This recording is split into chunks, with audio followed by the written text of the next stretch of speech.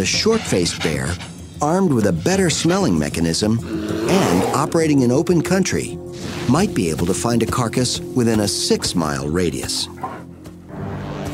But taking possession of a carcass wasn't just as simple as finding it. Usually, there was another apex predator connected to the kill. I imagine in the Pleistocene many aggressive encounters between carnivores, actual all-out fighting. If the short-faced bear found a dead bison, he most likely would be confronted by a group of saber-toothed cats feeding on the carcass. It would be size against numbers.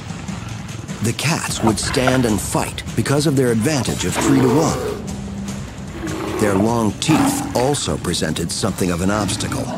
Let's remember that this is still a bear. It still has a massive, strong skull. It still has powerful limbs and feet that could swat at a cat and keep it at bay.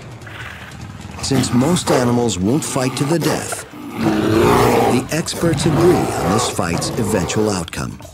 If the bear got in one good swipe and really debilitated one of the saber-toothed cats, they would probably retreat. Or in other words, the bear would kick the cat's butt.